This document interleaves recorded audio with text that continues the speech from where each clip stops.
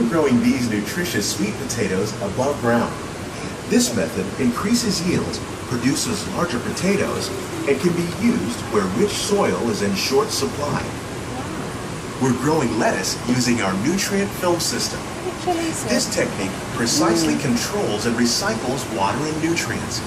With it, we can produce over 27,000 heads of lettuce a year in this one small area. Jeez.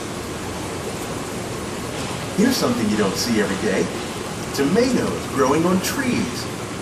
These plants were originally developed by Chinese scientists. Tomato trees live longer and produce many more tomatoes. One of ours lived 16 months and produced over 32,000 fruits.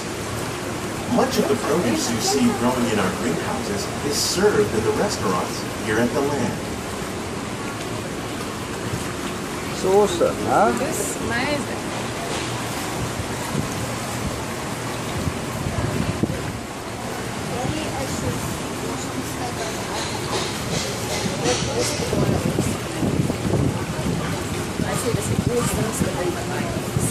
Dit is, papa sê ook so. The future of agriculture includes some high-flying ideas like the ones you see here. The aquaponics system on your left integrates hydroponics with aquaculture. The fish provide a source of natural fertilizer for the plants, and the plants help keep the water clean for the fish. It's another great way to produce more while using less resources. In our lab, Epcot scientists are working with the U.S. Department of Agriculture on a number of innovative projects. The goal of these efforts is to produce higher yielding and better quality plants.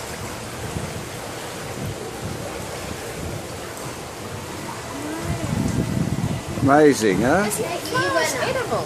Wel, dat sê so.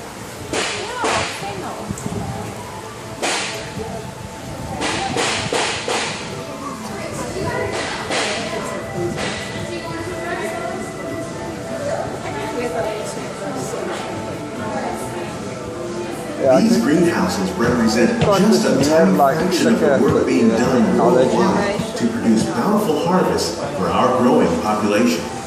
Around the globe, scientists, farmers, and even backyard gardeners are doing their part to improve the quality and yields of foods that we all rely upon.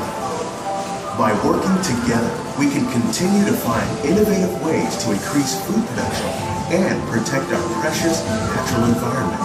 Only then will we truly be living with the land.